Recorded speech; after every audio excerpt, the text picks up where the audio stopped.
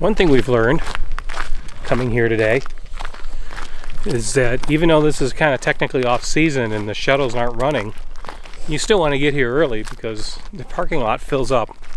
And yeah, we thought we would be early. I mean, for us we're early. Yeah, for us we're early.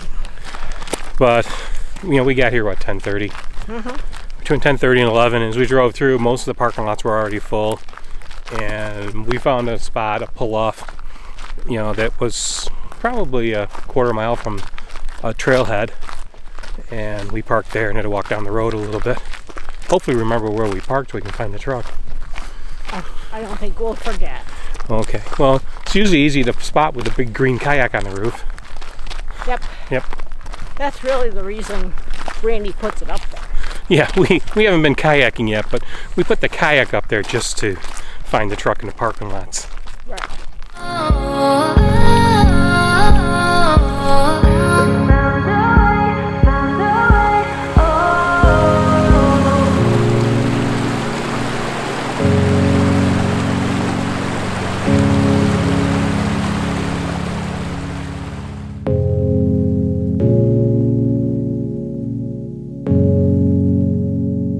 Hi everybody, welcome back to the channel. I'm Randy. And I'm Diane, and this is Zephyr's Travels. In this video, we wanted to share some tips and tricks to visiting Zion. We have been camped outside of Zion National Park for the past couple of months, and we've made a number of trips into the park. We've done a number of the hikes in the park, and we want to share with you what we've learned in our experience. So this is going to be part one of two parts because there's a lot there to do. Let's start off with going to the visitor center. As you enter the park at the main entrance in Springdale, you want to be sure to get a map of the park, and then you want to park your vehicle and take a visit into the visitor center. Not every part of the visitor center is currently open, but the bookstore is open, and that is well worth a visit. There are also park rangers outside the visitor center that will help you with any questions you have about the park itself, camping, hikes that you can take, any other facilities that they might offer. It's one of the first things we always suggest if you're going to a national park is to make a stop at the visitor center, talk to the rangers, and just kind of get yourself oriented to what you want to do, and it helps make a plan so that you can get the most out of your visit to the park. On our first visit, we didn't even go into any of the trails. We actually decided to just drive through the park and do that. And Zion is very nice, and it's actually got a road.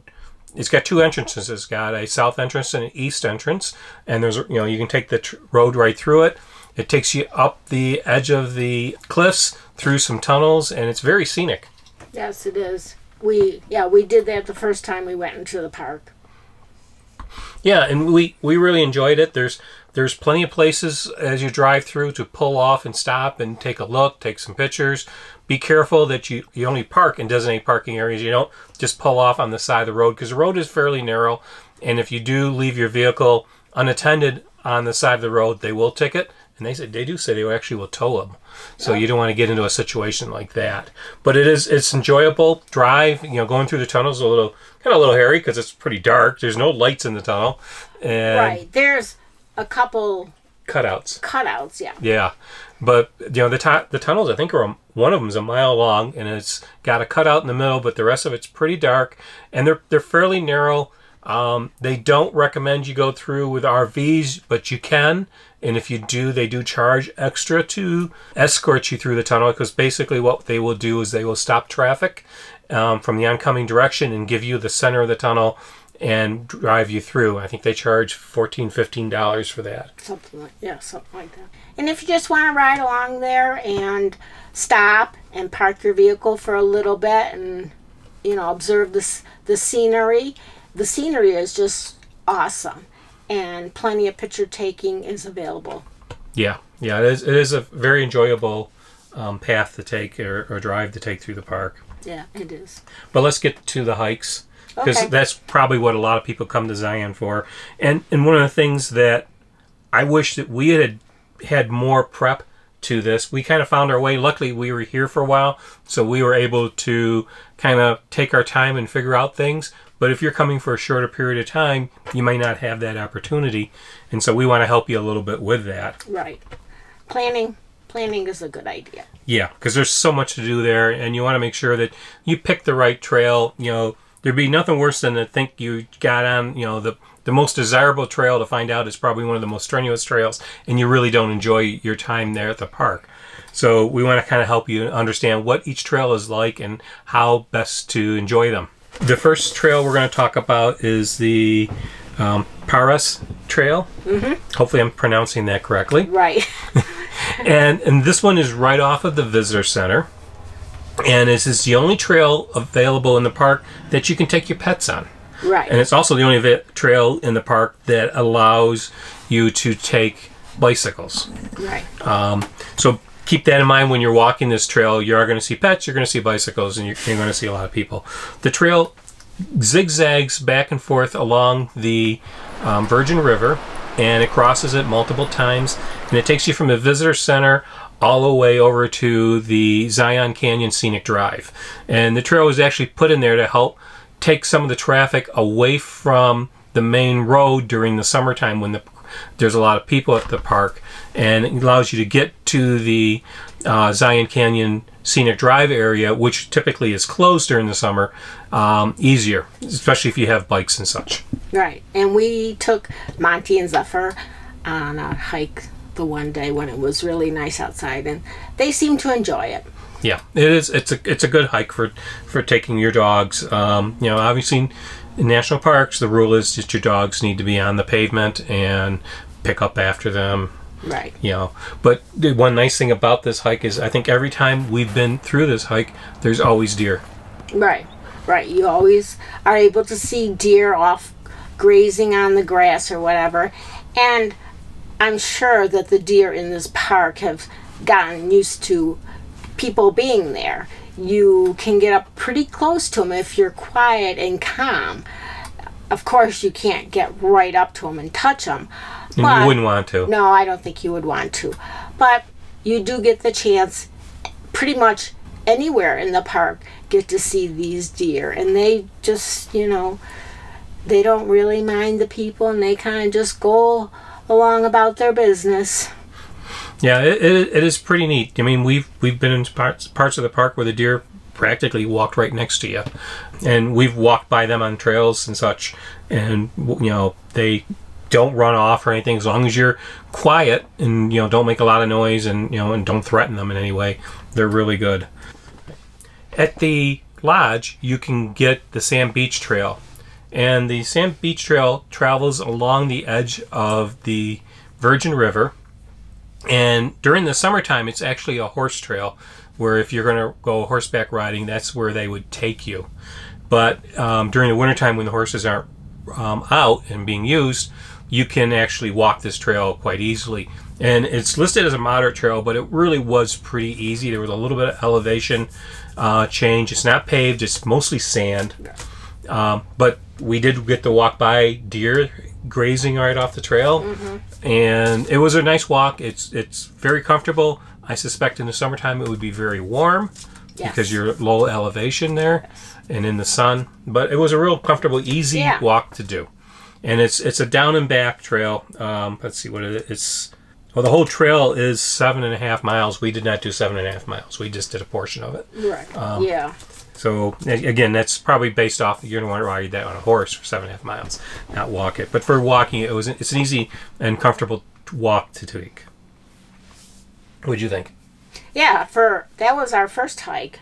Yep. And yeah, it wasn't pretty easy. I mean, it was a little up and down, sometimes a little rocky, but yeah, and like you say, it was interesting. It was the first time, being our first hike, that we came across the deer in the park. So we're going to do Watchman Trail, which is this way. It's 2 hours, 3.3 miles, and it has an elevation change of 368 feet.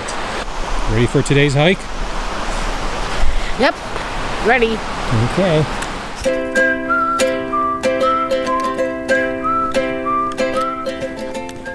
I think we're seeing wildlife.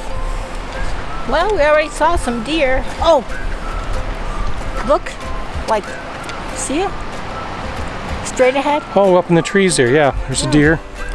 Won't be able to really see it on the camera, but it's right up in that area. Huh? That question wasn't even planned. Yeah. I just decided, oh, let's see for some wild.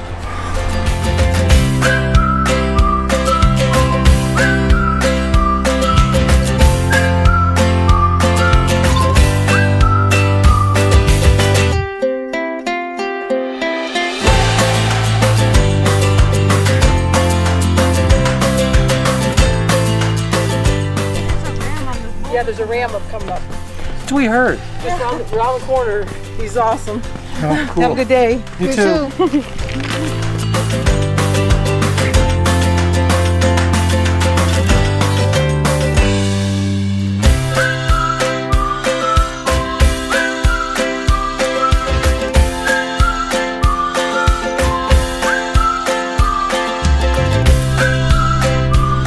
There's a ram right there on the trail.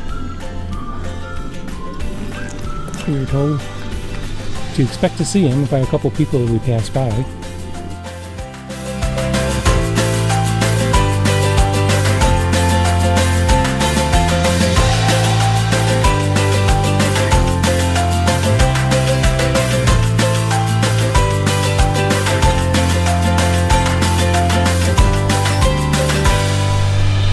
Well, we made it to the end of the trail. Yep. Or essentially the halfway point, because we got to go the trail back. Right, right. You go on a trail, you go to one end, then you got to turn around and go back. Yeah, unless you have a loop trail. Right. But it's worth the hike. I mean, the views up here are fantastic. Right. It was, it said it was a moderate trail, moderate in difficulty, and it was a little bit. There's a lot more. It's all uphill. Yeah, it's all uphill, and it's a lot more rocks than the first hike that we went on. Right. But it certainly was well worth it. The scenery is gorgeous. You can see miles and miles. Yeah. And we did see sheep. Yeah. And a ram. A ram who posed very nicely for our pictures. Right. And we saw some ice. A lot of the trail is in the sunshine. There are a few spots where it does get a bit chilly. And like I say, we did see some ice. So yeah, and we're lucky the trail wasn't too busy today. I imagine it could be pretty busy at other times. Oh yeah, during holidays, probably more so on summer. the weekends. In the summer. Probably in the summer, although for me, myself, I'm not sure. You want to come here during the summer? I would enjoy it. I believe in this part of Utah, it does get extremely hot in the summer months. So be sure, if you do come on this trail, to bring plenty of fluids to drink. Right. Even this time of year. Right. It's good to have something to drink. Right. It's good to have something to drink. Yep. So, yep. Well, I guess we got to turn around and take the trail back down. Head back down the trail. Yep. So. All right. We'll see you at the bottom.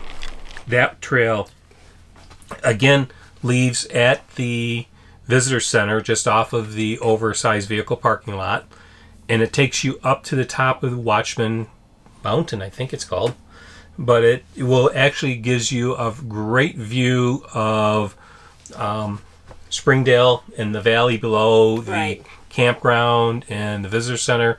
It is well worth it because it has a great ending to it. When you get to the top of the mountain and you have that great view. The best part of that trail for me was when we saw the ram. Right, right. There's a portion of the trail where there's this very, very large rock up in the above the trail, and for quite a bit of the time when we walked through there was this ram just watching everybody walk through. Right. And again, if you were quiet and not make too much noise, you could get some great pictures and see that. It was really kind of cool. Yeah, yeah. I mean, he kind of just stood there. You know, when you first look at him, it was like, is it real? Because he was so still. Yeah. And you try and look at him and see, and then once in a while you could see his eyes move. And then a couple of times he did move his position. Yep, but he came back. Yeah. Because he walked off when we going up. He walked off his position, but when we came back, he was there again. And people were telling us about him as we were coming up the hill, and we were telling people as we went down. Right. To be sure to look up and see them. Yeah. One nice thing I thought about that trail was that it's in the sun for most of it. You're zigzagging up through a canyon along, and there's a fair number of switchbacks and such, but there's very little of it that you're in the shadow of the mountain. Most of the time you're in the sun. So especially for days like we had where it was in the wintertime, the sun felt really good and made it very comfortable. Right. You can get into the shaded side for a little bit of it, and you got to be careful because you can get some ice in some areas on that trail. Right. That's one thing we found about being in Utah in December and January. The temperatures really have not been too bad during the day. And on a sunny day, which there has been many, it feels pretty warm. Now, they tell you in the guide that this trail will take about 2 hours. That's probably true if you're 20 to 30 years old and in great shape. If you're more like us, figure 2.5, 3 hours for this hike. You're going to want to take your time. You're not going to want to rush it. We never felt tired and really pushed on this trail. But we took our time and enjoyed the hike, and so it took us probably closer to 3 hours for that, and it was enjoyable. Right.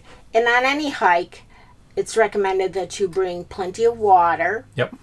And also on the more strenuous hikes, you want to be sure that you're not hungry when you go, and if you do bring food, bring salty food, which helps you to retain the water or whatever you drink. Right. And we'll get more into that in part 2 because we made those mistakes. Right. Yeah. No, we brought water, but... Yeah, we did bring water. We always brought water.